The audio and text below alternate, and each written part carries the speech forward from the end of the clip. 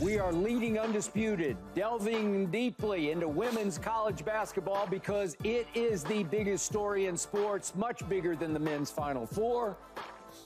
We will get to the Warriors and to the Sixers and to the Clippers. We will get to the latest information on Rashee Rice and that situation, and what I thought was stunning news about a rework contract for Stephon Diggs. But first up, I am joined by Keyshawn Johnson and Paul Pierce to talk Caitlin Clark and Paige Bueckers and Dawn Staley's 36-0 South Carolina team, heavily favored to win it all. Morning, Key and Truth. Morning. How are you, gentlemen? All right, before we get to whether Caitlin Clark can lift Iowa past UConn and South Carolina and validate her all-time scoring record with the championship, let's discuss why ticket prices are more than twice as high for the women's Final Four than the men's. Keyshawn, your thoughts on this development? Well, I think first of all, it's major intrigue. You got to start there. You got a couple stars that's playing. You got a South Carolina team that's undefeated. Undefeated. That won a championship. It almost seems like it's off radar, right? Well, because they're so heavily favored. Yeah. So the matchup in the story now is Paige Bueckers versus Caitlin Clark, Iowa versus UConn. Then the story will be, can whoever that is, assuming South Carolina doesn't get upset by the Cinderella story. I'm going to assume that does not happen. North Carolina State, that the story will then be, can Paige Bueckers or Caitlin Clark beat an undefeated South Carolina team led by Dawn Staley, da-da-da-da. That'll be the whole story. If it is Caitlin versus South Carolina, that's going to be a bombshell rating. That could break the latest record. Yeah, that will break it. It will be a bombshell watch, but also Gino versus Dawn Staley, and their back and forward that they've had over the years. Just all those little storylines is why the intrigue is there. Plus, men's college basketball, I don't even know who. I don't even know. I know DJ Burns. I don't know one player. He's in the Final Four. That's about it. You know Zach Edey, the producer, player of the year. Okay, but he's kind of off radar. That's it. I couldn't tell you right now. It's not flashy. I can't watch. I couldn't tell you. The star of the UConn men's team is the head coach, Dan Hurley, because he's a Hurley. Because he's Bobby Hurley's brother, right? And I have no idea about any of the dudes playing. I understand. And that's just the reality of it. It is. I have no interest in men's college basketball at the level where it's appointment. This, on the other hand, is appointment for me because if SC has somehow gotten to the Final Four, I would have figured out a way to get there to watch them play. You would have gone. Yes, not only because it's my university, but I'm also interested in it. Well, you're interested in one star who's just a freshman who looks like she is going to be something. There's nothing in men's college basketball. They're not talking about any of the players. They just don't. No. They don't talk about it. No. I watched the Final 8 game, the LSU game and Iowa game. I watched that like it was a national championship game. I understand. And I'm thinking, can they get any better than this? And then I look up and you got UConn, one of the most historic programs ever, with Paige, obviously, Bueckers, who's had a great year, probably one of the top 5 players. I mean, she is a top 5 player. And then Caitlin with this historic run. And then I look on the other side, you got undefeated South Carolina who got upset by Iowa a year ago. It's just too many story plots for me not to watch this. I mean, obviously, I think we all want to see probably Iowa and South Carolina because what Iowa did to South Carolina last year, people don't even know if you do, they put them out they ended their undefeated season. And so however it goes, I mean, we overlook at NC State, but they've been great. And so either way, however it goes, I'm tuning in. I mean, there's just too many variables to this that have great storylines, and the star power is there. You got LeBron talking about it. You know, that's gauging the interest. Oh, the GOAT. He mentioned it. Wait, talking about the girl. Oh, yeah. He mentions it. Yeah. And so if I was available, I would fly out there now and get a ticket because it's just that interesting to me.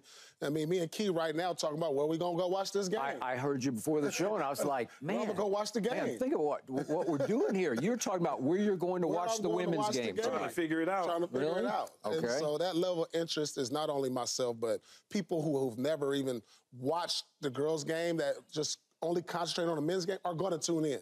So they're constantly getting new followers, and a lot of this has to do with the teams. Caitlin Clark, obviously, what she's done to the game of college basketball, elevated to the level it's at with her performances.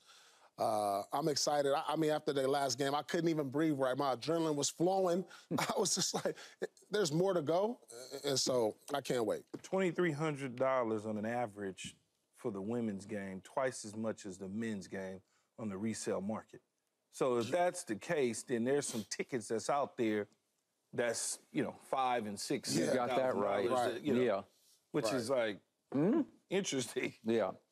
All right. Allow me to date myself, because I have been a women's basketball fan for a long, long time. I go clear back to what was called the WBL back in my days in Dallas, just mainly because my next-door neighbor was named Nancy Lieberman. She was called Lady Magic. She was the first pick in the draft by the Dallas Diamonds, and she would go up against Machine Gun Molly Bolin and Carol Blazejowski, and they could ball. Trust me, they could ball.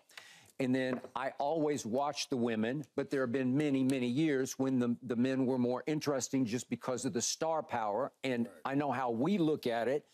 We want to project who's going to be big at the next level, who's going to dominate the next level, who's going to be impactful at the next level. So that's mainly why I watch the men, unless I have, as Key points out, some rooting interest in Oklahoma or where I went to school at Vanderbilt or whatever. If you have some Kansas Jayhawk rooting interest, then that's a whole different ball game.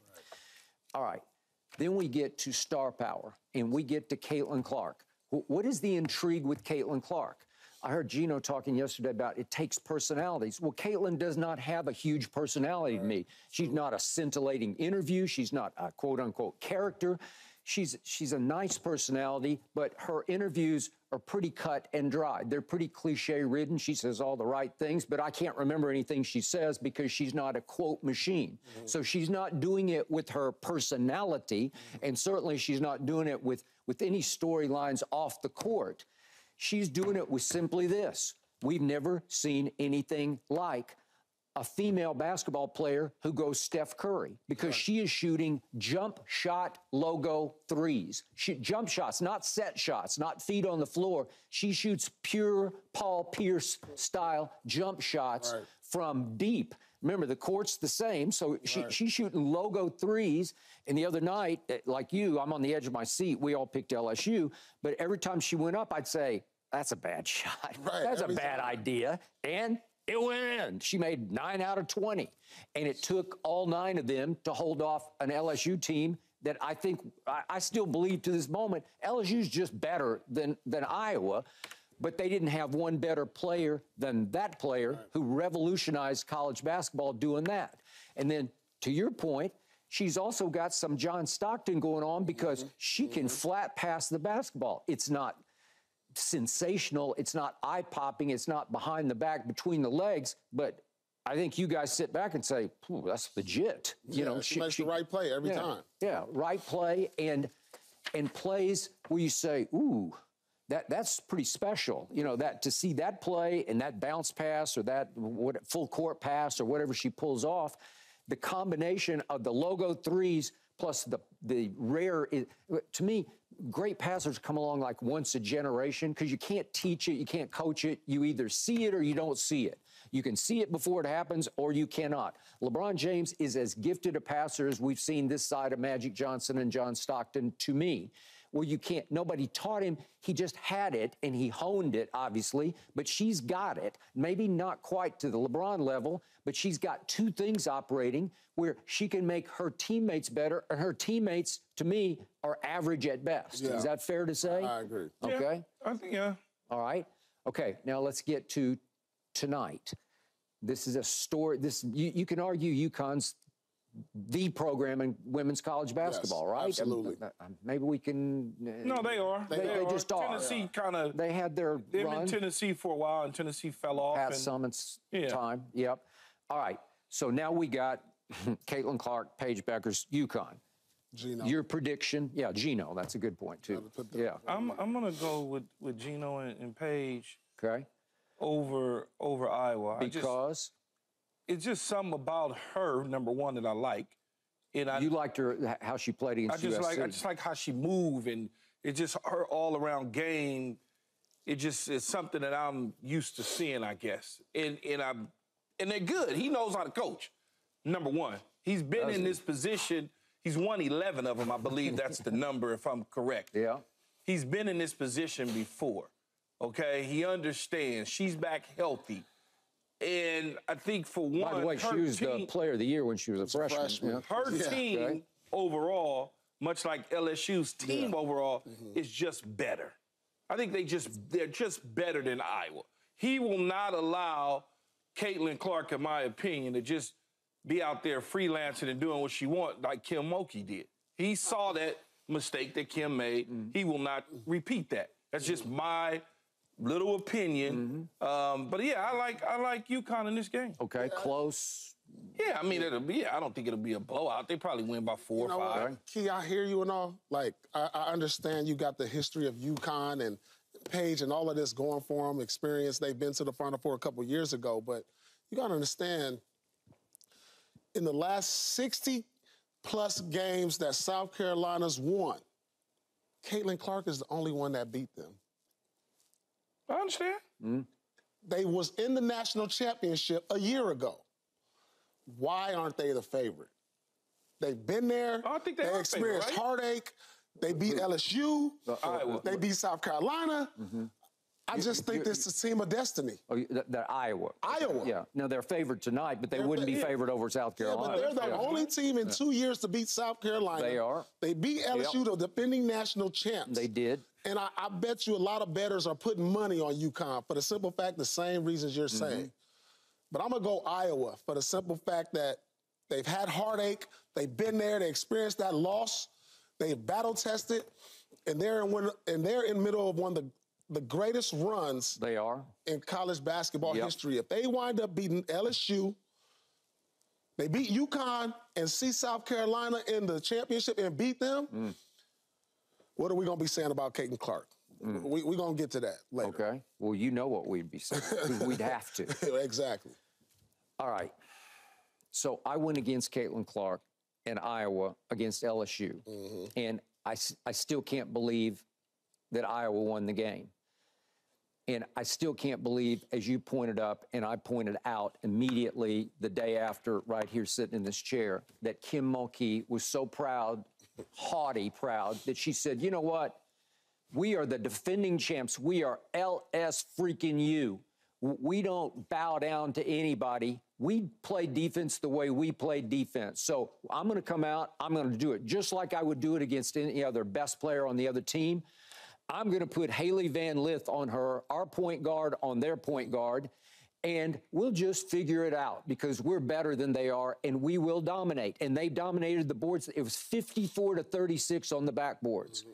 And Haley Van Lith, who is now transferring, that's a whole nother story. We'll get to that with LSU fan Lil Wayne in a little bit, unless you guys, if you want to throw something out now. But the point is, she could not guard Caitlin Clark. And Caitlin got up 23s and made 9 of them, and that was the difference in the basketball game. Okay, so now I'm going to remind you one thing about Caitlin Clark. She is human, and she will every once in a while have one of those, 2 for 15 kind of games. And if she has one of those in the next 2, if they get to 2 games, if she goes 2 for 15 tonight, Paige Bueckers will win this game because she is really good. And I remind everybody, Paige, coming out of high school, was the #1 recruit that year, and Caitlin Clark was 4th on the list of recruits. So she's come a long way, and yet I love the way Paige competed against you guys the other night because she will scratch and claw and fight and every last ounce, whatever she's got tonight, and I think she will enjoy being the underdog for once in that role against Caitlin Clark. Okay, so clearly, Iowa, to me, is a below-average team after Caitlin Clark. How could you say that? They went to the national championship because last year. Kate Martin, to me, had the game of her life against LSU and had, 21, and she made that baseline fall-away jump shot in the 4th quarter. I said, I didn't think she had that in her. They battle-tested. They are battle-tested. They play great together, but it's all about Caitlin making them maximum better, right? Like she gets the max out of everybody, right? That's what she does best. That's maybe her #1 strength. Okay, so I like them to get by UConn tonight, but I also think Gino will flip the script as you suggest. he's going to come out. How can you not? You have to dare those others to beat you. You have to blitz Caitlin. You have to trap Caitlin. You have to double her as soon as she steps across half court. And as they do in the NBA, you take the ball out of her hands. Well, Kim Mulkey said after the game, well, everybody's tried that and nobody's succeeded at it. I don't know if they have. But when you look at the game and you watch the game against LSU, LSU did not trap her. They did not blitz her. They did not force her to her right. All of her threes essentially lined up on the left-hand side. Yeah, and she's a creator. She creates it. She doesn't need to catch. She doesn't do Reggie Miller run or Steph run. You know? You force her to the right, that's a different player. Everything that she's doing is pushed all the way to the left.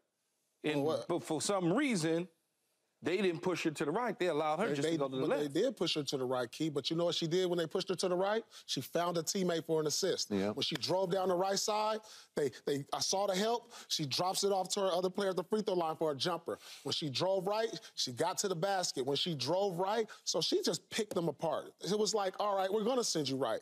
Don't think that they didn't, but she generated 12 assists from that, whether it was getting it out, throwing it ahead, or driving right. Yeah, but you're not going to beat them with 12 assists. You're going to beat them 9 That's to 20. minimum 12. 12 assists is minimum 24 points, depending on how many of those assists were threes. Yep. So she generated over like 60-something points. No, she so let's just say points. Tonight she's not probably going to get 41. Most likely. Gino won't allow that, but if she does, my hat's off. She'll get 20-something points, but if she can manufacture 10 assists again, that'll be devastating. That'll be devastating because she's showing you she can still manufacture more points outside of her scoring. So that equals 40 points she manufactured. Now, the role players, a lot of them, I saw them make moves off the dribble. I didn't really see them like, here, get this layup. A lot of the role players, they went baseline jumper. Let me knock down this three. So they did a lot of their things one-on-one too. I think a lot of the big players from Iowa benefited from that. The big girl that was off the bench and in and out, she did. Oh, Grady. She did. You know, she ran the court. Yep. She knocked down some shots, but the other two players, they kind of manufactured their own offense. They did. And so they're more than capable. They're not a #1 seed for nothing, guys. This is more than the Caitlin Clark show. Okay. No, they beat South Carolina. You think just her? Last year, you think it was just her? No. They went to the national championship last year. It was just her. By the way, she had 40. She's so polarizing. You think she's the only one on the team. Well, that is true, but she had 41 against South Carolina last year, and they won 77-73. Right. Okay. She's gonna have to go through. She's gonna have to go through a little bit of a gauntlet to get to where she wants to be. Remember that as one of the all-time greatest players to ever play, whether it's men or women, that is true. College basketball. And if she eclipsed that goal in the end, then you certainly could, as you would say, crown her as such. Yeah. But if she doesn't, for some reason, that conversation is going to be, oh, she scored a lot of points. Okay, but she never got a chance to finish the deal. Either way, she's in the conversation. Yeah. I mean, I guess. I'm sure there's going to be others out there on the women's side of basketball that will respect the fact that she's a scoring machine and a creator and all of those things. But you know, as I know, Paul, in the end, they look at that one thing when you're great. Did you win the chip? Fact. Right. Did you win the chip? In the 100%. End, 10 years from now, that's all you'll care about. That's all they care about 100%. Is the chip. All right. And can she get through that gauntlet? I say she gets through tonight's gauntlet. I say she loses to South Carolina just the way she should have lost to LSU. Again, the star of South Carolina is Dawn Staley to me, and you can make a case she's the best coach in women's college basketball. She shouldn't have lost to South Carolina because she beat them. Yeah. I'm sorry, to LSU. Yeah, okay. She did, yes, she did. All right, but the point is, you don't think South Carolina is going to be motivated off last year to get even though their team is not quite as good as it was last year, and they have struggled through this tournament. But Camila Cardoza is legit, serious, big, and I don't see how. Don thinks the team is better this year than it was last year. I don't think it was, it hasn't played better than it did last year. It hasn't dominated, but it is a prohibitive favorite to win this tournament, and it will be favored fairly handily over Iowa if Iowa gets there. And obviously if South Carolina gets there, and I'm pretty sure they will. But the point is that they're just going to be too big and physical for Iowa, but I thought LSU was. Right. I mean, how do you lose the boards 54-36 and win the game? It's almost impossible. Well, Angel Reese couldn't even put the ball back in the rim either, though. And she was getting the boards, she turned but she couldn't even put it back because her ankle was trash. That is true. And she scored what in the second? I think she had 2 points in the second half after she turned her ankle. So that was a big factor. So I'm going to go South Carolina wins it all. But I will be on the edge of my seat on Sunday if it's Iowa, South Carolina, and that will shatter the new ratings record, right? Yep, I'm looking forward. All right. Thanks for watching, Undisputed fans. Do you want more highlights from the show? Make sure to click that subscribe button for all the exclusive content from Undisputed.